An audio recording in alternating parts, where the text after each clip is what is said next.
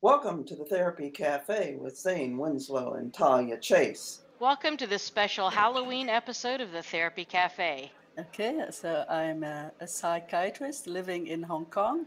50 Shades of Grey has pulled the discussion of BDSM out of the shadows and into mainstream conversation. Then I had to stop because I couldn't take it anymore. Do you think or do you find that there is a latent BDSM fantasy amongst women? Oh, yeah, you leave it behind when you leave the bedroom. Orgasm, orgasm, orgasm. I think that handcuffs might be very popular. So please visit therapy.cafe today and send us your questions. Until next week, keep those big O's coming. Bye bye.